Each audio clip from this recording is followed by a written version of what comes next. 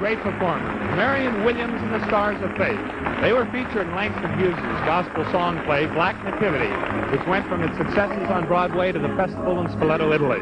Miss Williams was the first gospel performer to ever give a program in New York's Museum of Modern Art. And this is an example, this song, of their dedication to spreading gospel in song.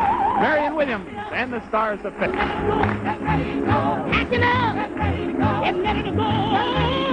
Packing up, I'm getting ready to go. I'm packing up, getting ready to go.